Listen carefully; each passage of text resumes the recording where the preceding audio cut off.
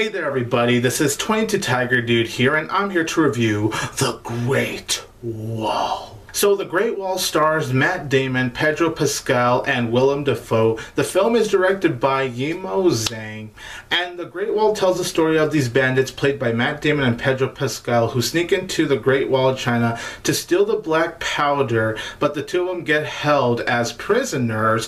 While they are there, they have to help the Chinese army fight off these lizard monsters that the Chinese army themselves have prepared 60 years for. The Great Wall is a film that I didn't really have much expectations for. I didn't think the trailers for this film were really all that good. But you know, I do like Matt Damon, I do like Willem Defoe, and I haven't seen this director's work, but I have heard incredible things about the films that he has made.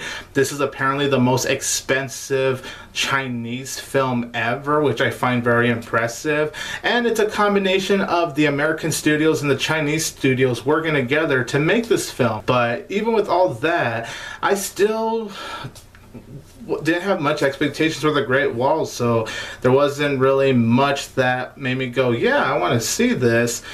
But I gotta say, The Great Wall surprised me because I had a lot of fun with this movie. Now, look, I'm not saying The Great Wall is an amazing movie. I'm not saying it's this great movie or anything, but it's a very fun movie. I thought The Great Wall was actually a very well written movie. I thought it was actually a very well executed movie, and it was very cool to see a movie like this because most of the cast is Chinese. Yes, you have Matt Damon, Pedro Pascal, and you have Willem Defoe, but aside from those actors, you actually have an all Chinese cast. I have to say, I like Matt Damon here, although his accent is really weird. I'm not gonna deny that. His accent goes in and out. One moment he'll sound like your American Matt Damon, then the next minute he sounds like that tough warrior. But despite the awkward change in accents, Matt Damon is actually still good in this film. He still brings such a fun screen presence. Yes, his character is one-dimensional, and you could say really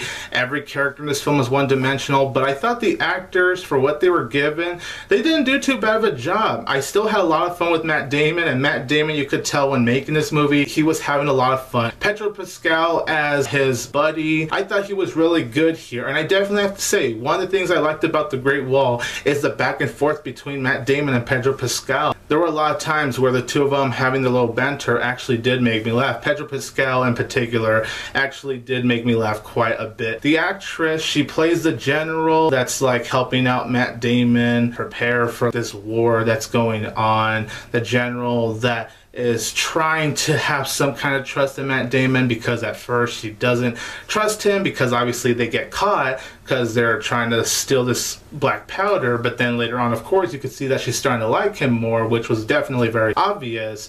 But I have to say, she was actually very interesting. I'm going to say as far as characters go, she might be the character I found the most interesting. I thought the actress did a really good job. I really liked where they went with her.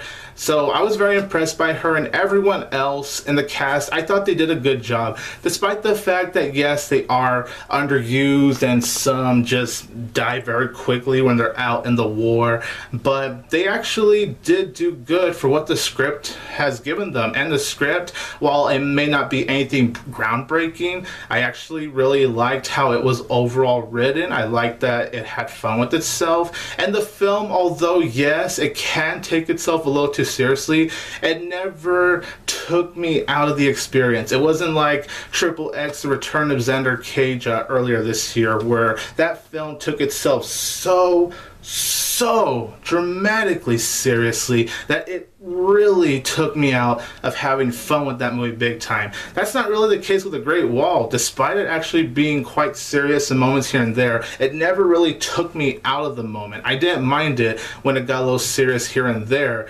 because I would say even when it was a little serious, it still knew to have fun with itself, and there's plenty of action to keep me entertained. I honestly wasn't bored with this film. I know there could be a lot of people that'll disagree with that, but I actually did not find this movie to be boring at all. It was only an hour and 40 minutes, and I say an hour and 40 minutes was the right running time for a film like this. And speaking of the visuals, that's definitely one of the things I have to say about this film. This is, for the most part, a visually breathtaking movie. Like, wow, this movie is gorgeous. Not only cinematography wise, because this movie does have really beautiful cinematography, but just the visuals, like the look of China, the armor on the army, those big fireballs. Yes, it's a little obvious they're CGI, but I still thought overall they looked really good. Even some of the slow-mo shots, because there are slow-mo shots like when characters are dodging something, that actually looked very cool. And that's something I have to say too. The action scenes are a ton of fun. The first 30 minutes, wow, that was a really good way to start off the movie. I was really impressed with how everything went down the first 30 minutes, your first war sequence, and I did really like how the army had different colors, like for whatever duty the army is doing whenever they're in the middle of this big war against these lizard monsters. It was very cool to see the color of armor. Like one will be doing the drumming, and I thought that was very cool, by the way, the whole dun dun dun dun dun dun. Or there's this army that wears the blue color where they dive just to stab those lizard monsters. The other ones would shoot with an arrow. It was very impressive, honestly. The music and the Great Wall I also thought sounded really great too. And while these characters are one-dimensional, I'm gonna say specifically with like the general, Matt Damon, his friend,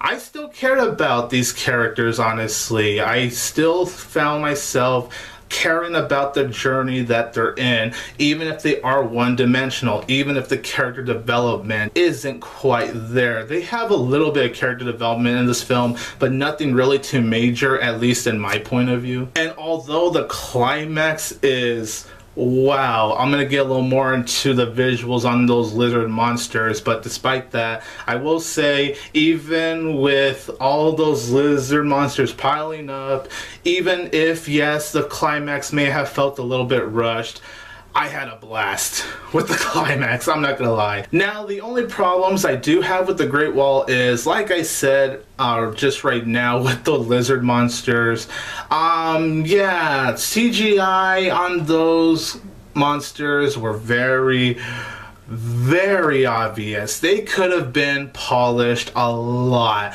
better. When you kind of see them close up, they're fine looking. Then it's like the longer you look at them close up, the more distracting it is visually. So I thought visually it could have looked a lot better, especially considering this is one expensive movie. The visual should have looked better with the kind of money that this movie does have.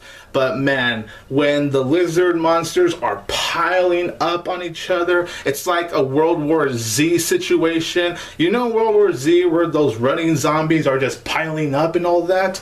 Yeah, that's the same with the Great Wall. It happens quite a bit here. It's a freaking CGI mess. And the green screen at times in this film, you can definitely notice easily that they're behind a green screen. Now, I'm not saying the green screen is as obvious as something like 9 Lives, that opening scene of 9 Lives, because oh my god, that was whew. But yeah, there's times where the green screen in this film does look really noticeable. Also, there are things in this film that definitely don't make that much sense either, and just to name off a couple of examples, Matt Damon tries to be honest with the general, because even though yes, he's a bandit, he's trying to find this black powder to trade for something, even with that, he is trying to redeem himself, because this movie is showing like honor and trust, how honor and trust is the most important thing, which is something I like, by the way. But when Matt Damon's trying to be honest with his general, the general just throws him in jail. I'm like, are you freaking serious? This army has prepared for a war for 60 years? So you mean to tell me with 60 years of preparation, most of the army is getting killed left and right by these lizard monsters, but Matt Damon and his buddy can kill off these monsters like freaking nothing, and they didn't even prepare 60 years for this war, yet they can kill these green monsters better and have more skill than most of the soldiers soldiers in the army. And then my last problem with The Great Wall is Willem Defoe. And that's disappointing for me to say because I like Willem Defoe. I think he's a really good actor. But oh my god, he's maybe the only not so good actor, because everyone else I actually thought did a good job.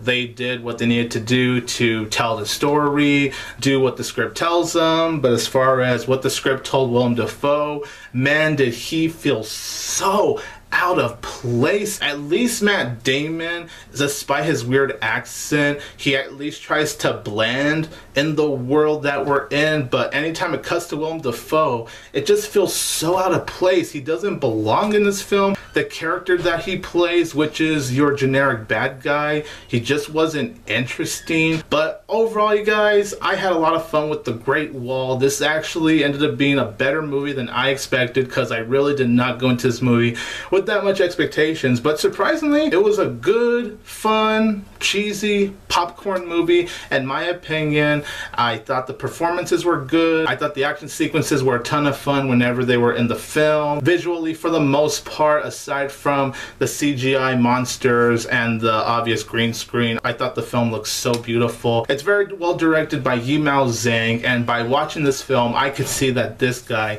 has a lot of talent as a director. And yes, this is a flawed movie, but it's a flawed movie that I personally had a lot of fun with. And I'm gonna give The Great Wall 3 out of 4 stars. So you guys, in the comments down below, let me know what you think about The Great Wall. This is 22 Tiger Dude here, and don't forget that I will always have Tiger Power!